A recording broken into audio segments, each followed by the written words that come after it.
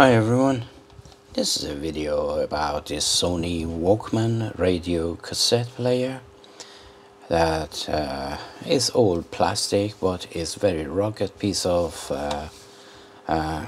cassette player that is capable of inline remote control, and then it has 32 preset radio station and mega bass. And this one has a most quietest transport system that I have come across, because this one is different than the other ones, and I show you in some images just to show you how quiet it is and why it is so quiet. And before I forget, let me just find the images here. Because I tend to forget.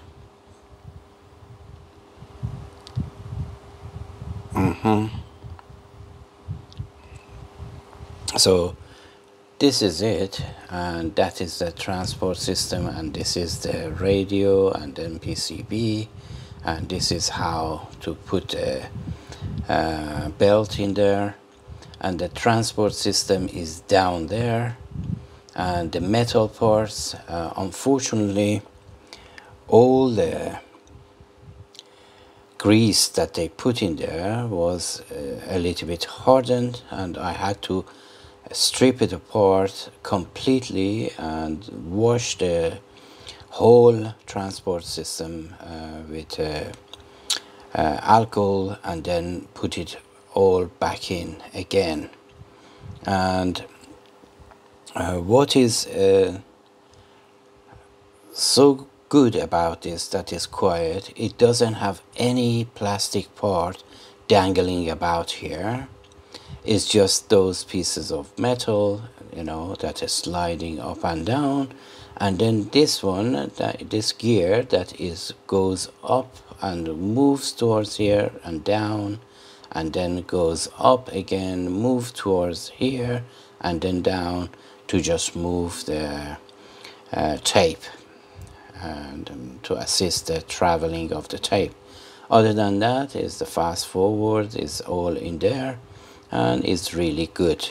Anyhow, this is another image. Remember, when you open this, it's rather easy. I show you how to open it. There is one screw here that you have to unscrew it. Other than that, you know, and some latches down here, one here and one there. So these two latches just to take the PCB out. And then before you want to open this, remember there are two screws down here, one here and one there. After you open out those, if you put a spudger in here and gently open from here, there is one latch here, one latch there, one latch over here, between here, and then three latches down there. And some people, they are saying, oh, you have to take those three tabs, push those three tabs down in order to take this out. But if you unscrew these two, and then, as I mentioned, put a spudger in here and release from here down to here, and with a little bit of persuasion, it just opens up. Anyway, it's easy. And another image that I wanted to show you about the inside of this was let me just show you, was the pressing each buttons. In order to do that, either you need the inline remote, or you have to take this out of the facing. Let me see, where is the facing of this? This one, I took it out of this back of here. There is a yellow piece underneath here. I took it out and put it on the PCB in order to check why it doesn't function properly, why the transport system is not functioning, because it was chewing the tape aggressively and damages some of my tapes as well. But now everything is fixed up after washing all the transport system and cleaning it up and putting it back together. This is before cleaning it up. And as you see, the color of those grease, you know, they are just dried and not really greasy anymore.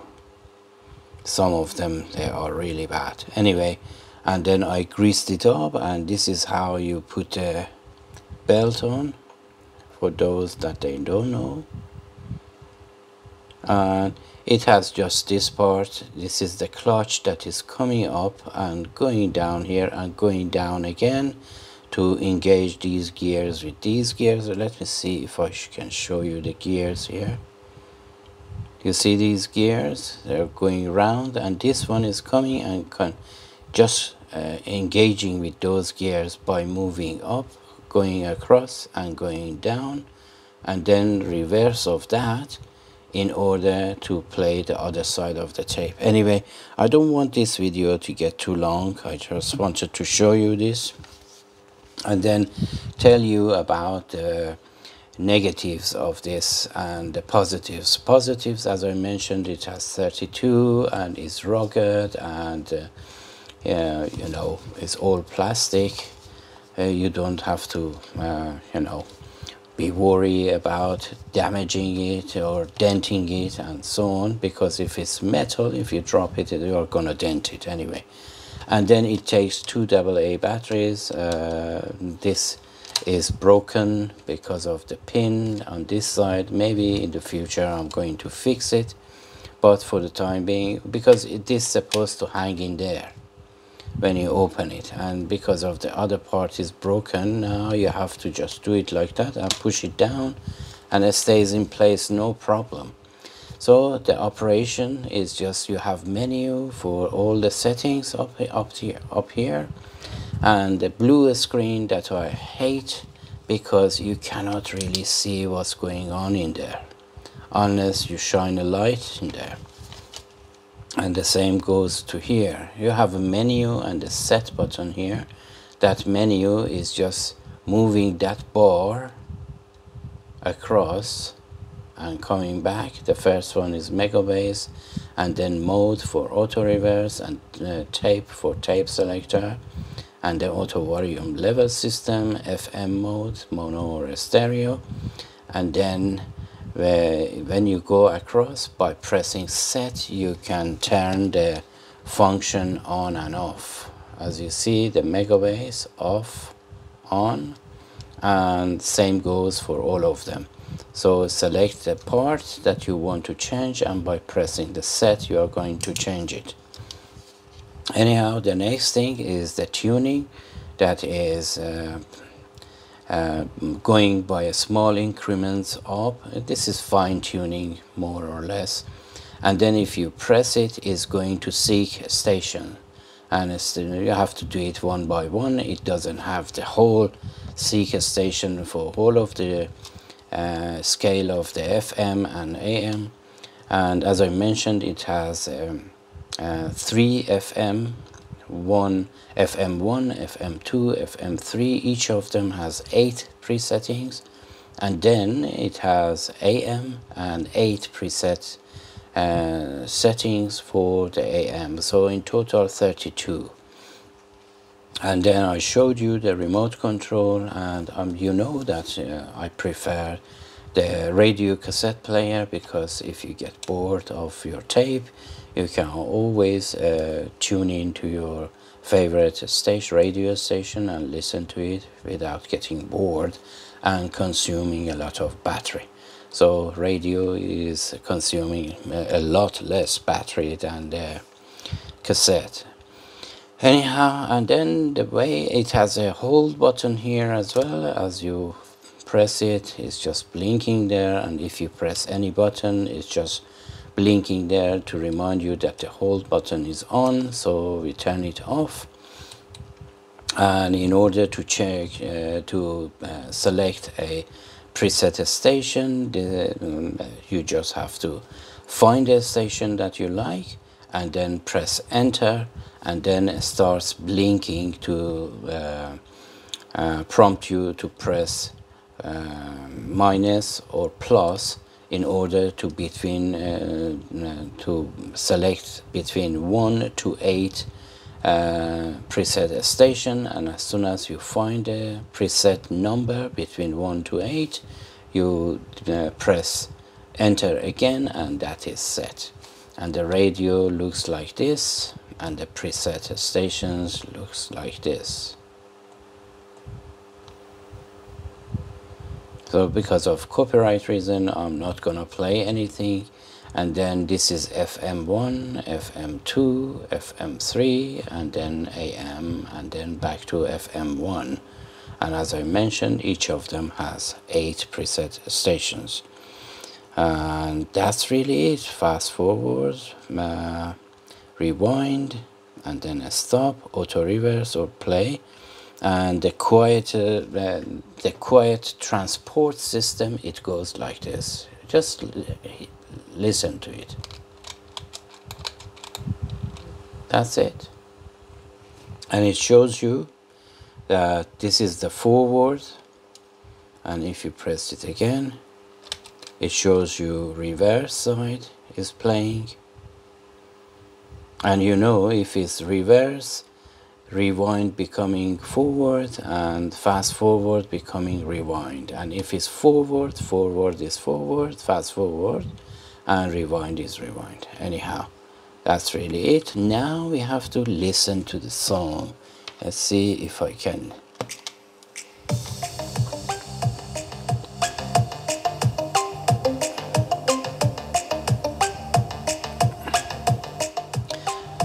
The only another bad thing about this is the beeping to prompt you that you pressed one of these switches. Is so loud. I don't know why in this model is like this. Is not like this in any other models, but this one is so loud. Just imagine that, you know, the volume is really low, even is down, okay? But listen, the loud beeping noise is coming, and then that's it. Stop. Did you hear that? It's just scared the living hell out of you. And then play. And because of the same reason, I have made this speaker. Just, you know, a straightforward wired connection without any Bluetooth or anything. Speaker, just to avoid this beeping sound for this one. And I made it a little bit funny with one speaker like this and one like this, and this one was the same. I just changed it to make it a little bit funnier like this. And whole of the box of this has been scavenged from the Vio Sony desktop, that it was obsolete. I took it apart, and each of the speakers were a little bit large, so I cut them and I stuck them together, and I made this. And in order to listen to this, let's just hear a little bit of this as well. Bluetooth mode. And then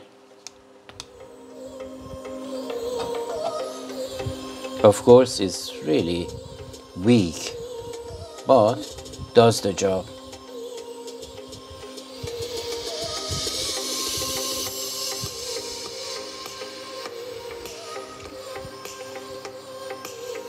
Of course I could put a amplifier, Bluetooth amplifier drive in there, in order to make it a little bit louder, but it still needed a you know, battery or power source. So I opted for just 2 speakers, straightforward with the cable, and then that's it. Anyhow, this video is getting too long for the item that we are making a review, but this item is fully recommended, apart from the blue screen and the loud beeping noise for the Bluetooth speakers, but because in the headphone is not this loud at all. Anyway, the price of this is going from £25, not working at all. Some of it is really battered, but this one is in a good condition and is working. And if you find one of these working condition, just the unit itself without the inline remote, you can expect paying between 35 to 45 pounds. And if it's brand new or is in box with all the remote and, you know, the case and the box, so you can expect to pay between 60 up to 100 pounds if it's in mint condition. Anyway, I hope you enjoyed this video. Until my next video, take care of yourself and each other, and as always, have a great time.